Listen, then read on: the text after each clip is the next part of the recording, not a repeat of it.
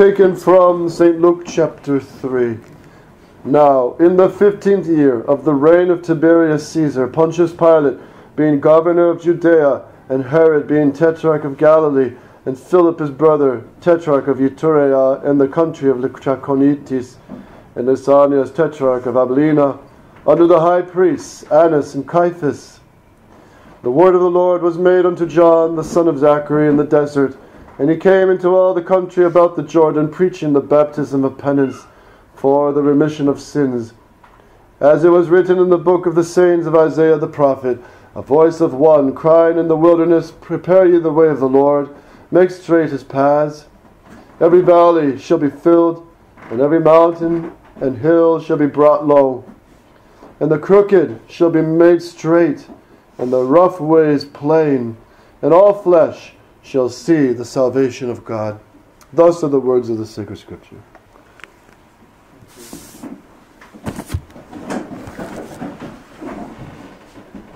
In the name of the Father, and of the Son, and the Holy Ghost. Amen.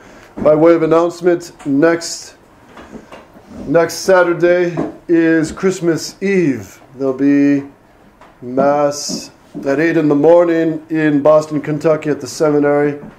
And of course, you're all welcome to come. And then in the evening, there will be Matins, the Divine Office of Matins, the solemn chanting of the Divine Office by the seminarians, which will start at 8 o'clock on Christmas Eve night. And then that will be 3 hours long. And then after that, there'll be confessions from 11 to midnight with Christmas carols between.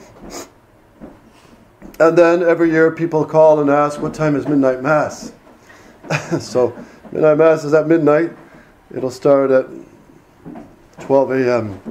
with the blessing of the baby Jesus in the crib, and then the great midnight mass. And that's the only mass there will be in Boston, Kentucky, because we're going to be flying out. Father Pfeiffer will be covering other circuits, and I'll be covering the Midwest. Isaiah the prophet said, And all flesh shall see the salvation of God. He said that 730 years before Christ came. Christ did come. God made flesh, and all flesh shall see the salvation of God. We have seen his work. Those who were alive with him saw his eyes, saw his face, saw his miracles, heard his preaching. But we also see him on his crucifix. We see him in the Mass by the eyes of faith. And in confession, it's his blood that breaks the chains of the devil, that increases grace in the soul. In our baptism, it's he that's poured into our soul. Christ, with the Father and the Holy Ghost, truly dwell in the soul by sanctifying grace. And all this, of course, refers to the two comings of Christ. The first coming in humility and in the cold of Bethlehem and in the meekness of the Lamb who would be humiliated and crucified. That's the first coming. But the second coming of our Lord Jesus Christ will be tremendous. When, as the Psalms say, the mountains will melt like wax before him. His light will shine brighter than the sun.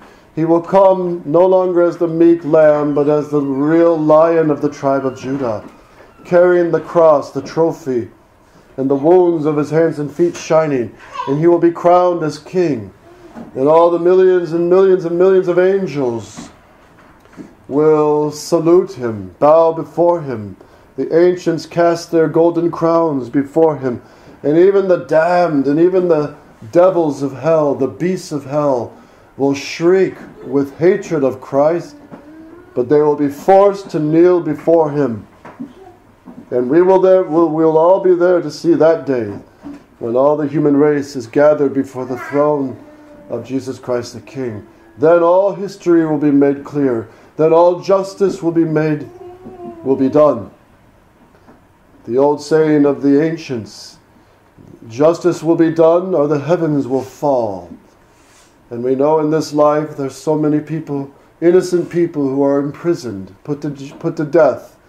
who are falsely accused, falsely fined, unjustly trampled on. And all this will be made clear on the day of judgment. So the two comings that that Isaiah refers to. But there's one aspect I'd like to focus on with you, and that is the tremendous love of Christ for the souls. And secondly, what we owe back to him. God so loved the world that he gave his only begotten Son, that those who believe in him may not perish, but may have everlasting life. The Protestants like to quote that, but they don't like to follow it. Because to be a follower of Christ, that means we got to believe all he taught. We don't have the right to pick and choose and say, well, I like baptism, but I don't like the sacrament of confession. And I don't like the Holy Eucharist. And I don't believe in the sacrifice of the Mass. We can't do that with the Holy Faith. We have to believe like children all that God has revealed through Scripture and tradition. And that reveals the Protestants, and the Lutherans and all the heretics. They reject this Holy Eucharist. And they talk about the love of God, but their love of God is meaningless.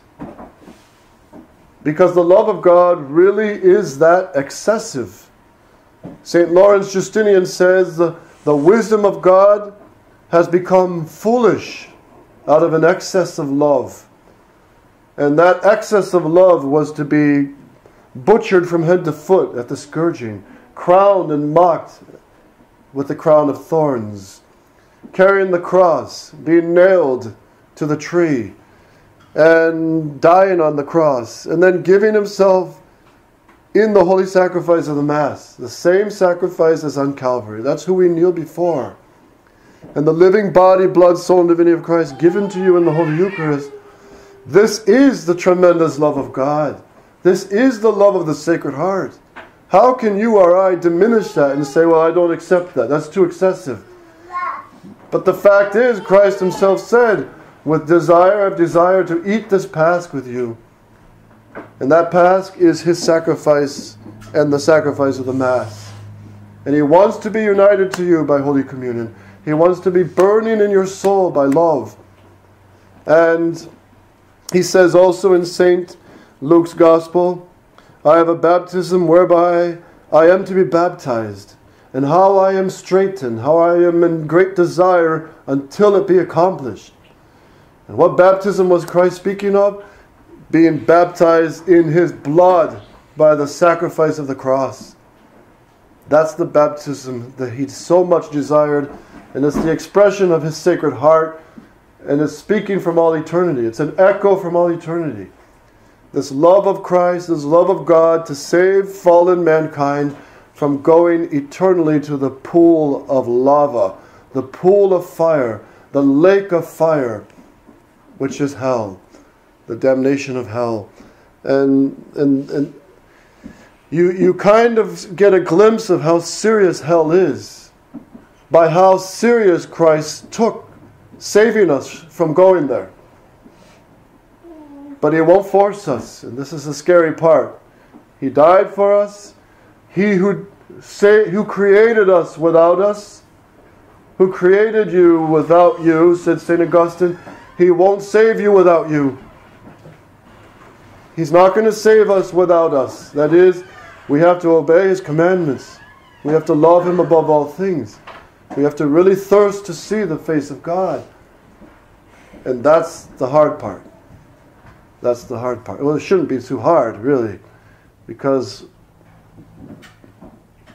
as St. John Chrysostom says, God who gave, when someone loves, they often expect to be loved back. And God who loved us to give everything, he really wants to be loved back. And that love we owe to him. And not, even if he didn't go through all the passion and death, we would still owe him perfect love and obedience. But now none of us have any excuse. And St. John Chrysostom also says, he says that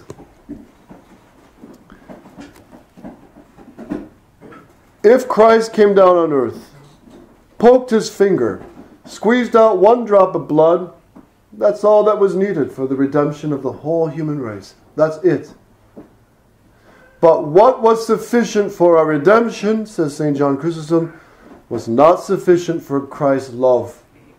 Because he knew most human race would say, oh, well, all he did was prick his finger and spill out a little blood, so what's the big deal about that? So he embraced the most violent death, the most audiovisual, full color death in blood and humiliation, in order to move us to love him back in return. So the answer is quite simple. What St. Augustine used to say, Lord, you love me so that you gave your whole life for me. So the most normal thing is we give everything back to him. And we're supposed to. Oh, but I'm not a priest. I don't have to do that. Well, yes, you do, because you got an intellect and will, and you may not be a priest, but you still must love God above all things. Yeah, but I'm married. Yeah, but you must love your husband or wife and your children in God, who gave them to you on loan.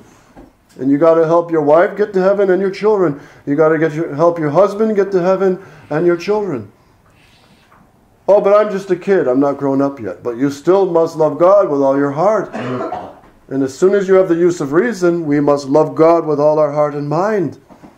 And how many children saints there are?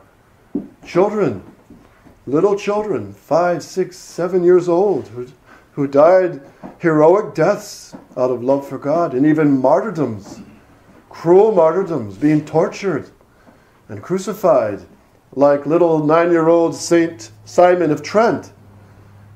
They tried to get him to reject Christ and blaspheme Christ. He would not, and it was Good Friday in Spain, in Italy, Trent.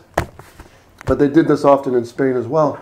And this little Saint Simon, 9 years old, they crucified him, the Jews, on Good Friday to mock our Lord Jesus Christ. They crucified him on Good Friday and stabbed him to death. A 9-year-old boy, and he died heroic.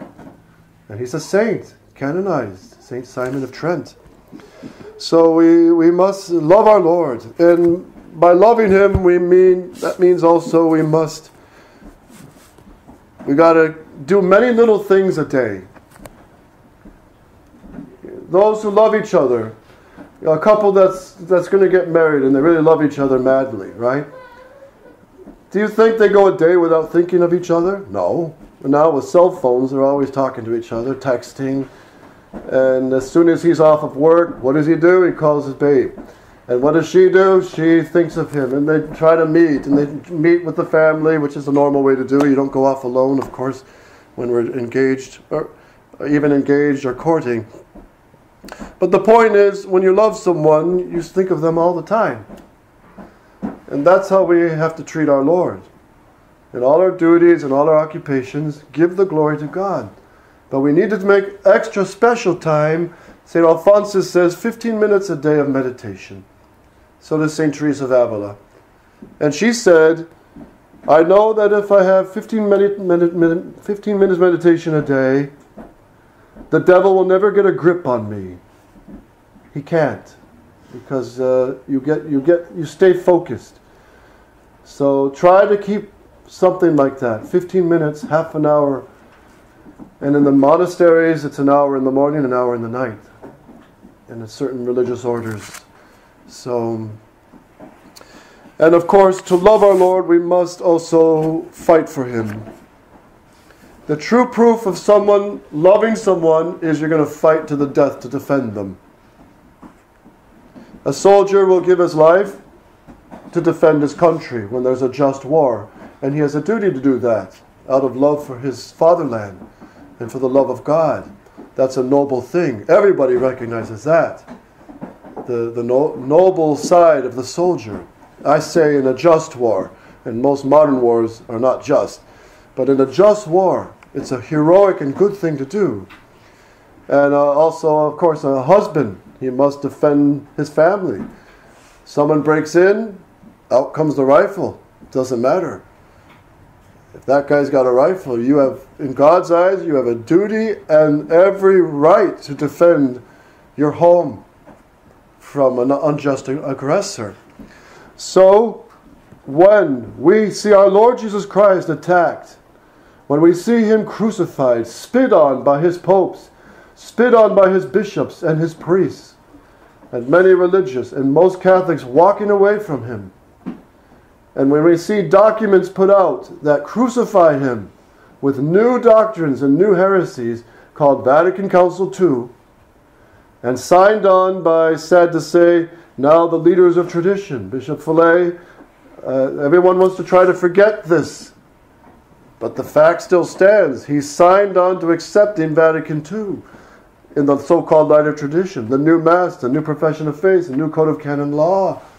This is a real betrayal to our Lord. And that's why the priests of the resistance have a duty to rise up, to defend the Catholic faith. And that's our duty.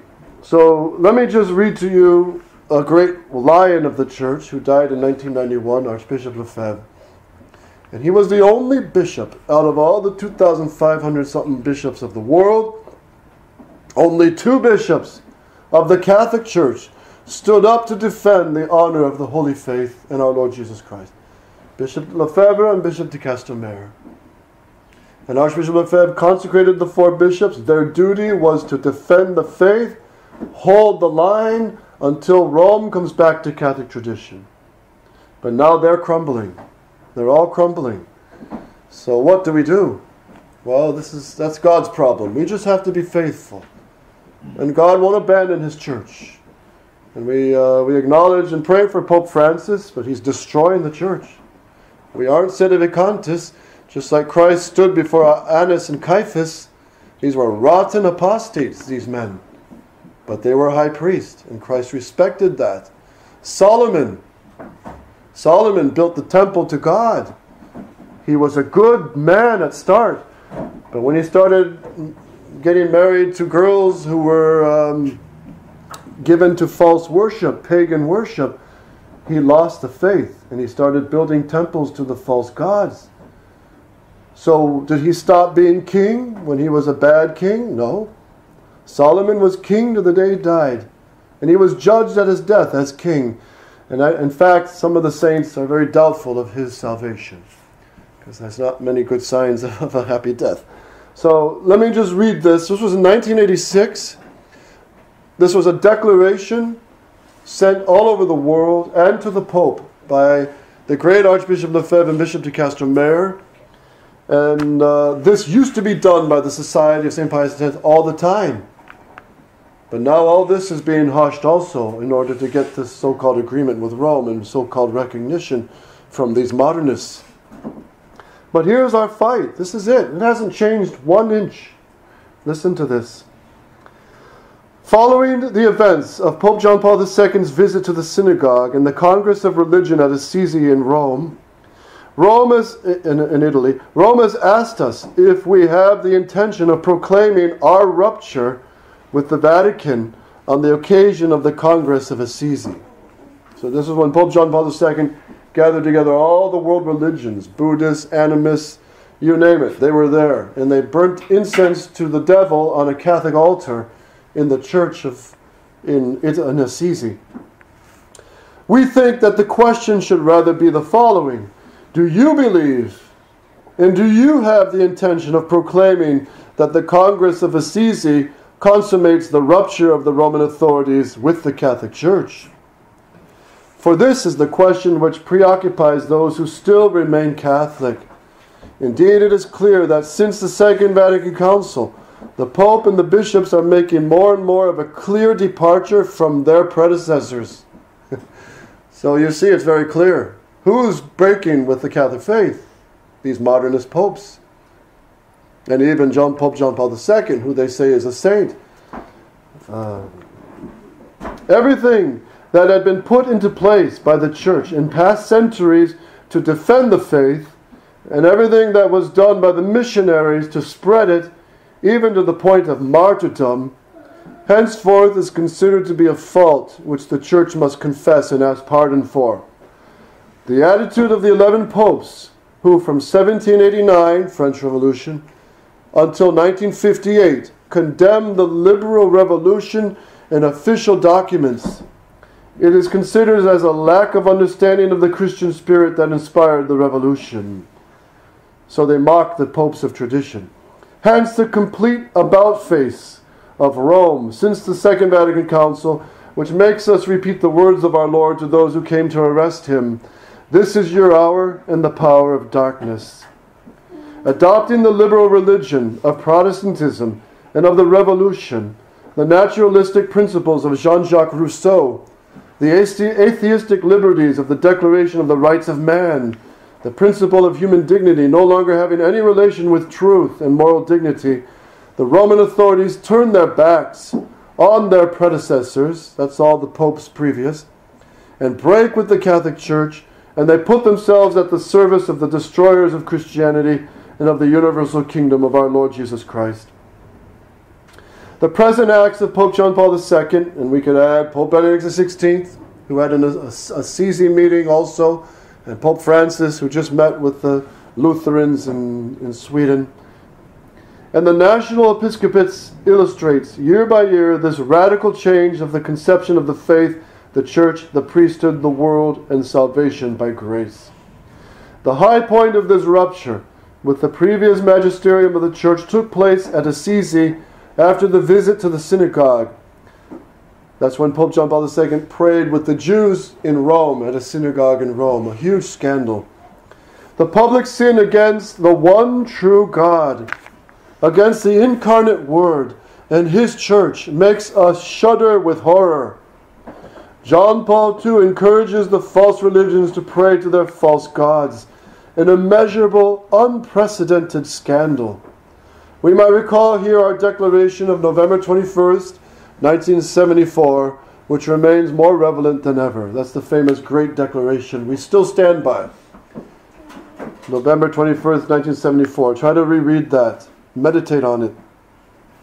And then he concludes, for us, remaining indefectibly attached to the Catholic and Roman Church of all times, we are obliged to take note that this modernist and liberal religion of modern and conciliar Rome is always distancing itself more and more from us who profess the Catholic faith of the 11 popes who all condemn this false religion.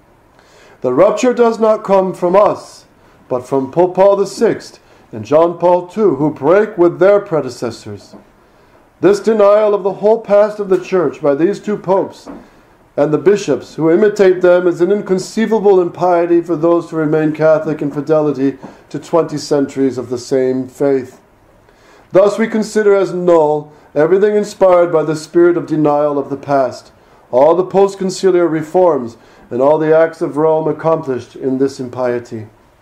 We count on the grace of God and the support of the Virgin most faithful, all the martyrs, all the popes right up to the council, and all the holy founders and foundresses of contemplative and missionary orders to come to our aid in the renewal of the Church through an integral fidelity to tradition.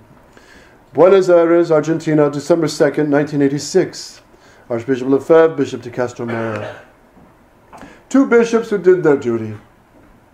And now, things are not better. Things are much worse now. This is 2016. Rome has really lost the faith. And we have a pope swinging the sledgehammer, smashing everything left. So, what do? Well, we have to be the Maccabees of our day. We got to rise up with the weapons of the faith, of prayer, of response to Our Lady's request at Fatima, and of Catholic tradition, and keep the Catholic faith. And that's it. We don't compromise it. We don't accept Vatican II. We don't accept the new Mass. We don't play games with the faith. We got to fight on. And it's for us to carry on fighting, humbly trusting in God and the Blessed Mother. And He will see to a good Pope. He will see to at last a Pope who will finally consecrate Russia. He will see to the restoration of the Catholic Church by good priests, by monks and nuns, by good Catholic and large Catholic families. So pray for our seminarians. We have 8 of them studying, 1 brother. There should be more, but all right, we take what God sends. And they're fine young men. They're studying, and they're in the, they're willing, they understand this battle. And the church depends on future priests, so do pray for them to persevere. It's a tough battle. And we are in the time of war, so the training for the priesthood is, Archbishop Lefebvre shortened it to 6 years, with the bare essentials, the bare minimum weapons and ammo to go out and fight. And take care of the souls.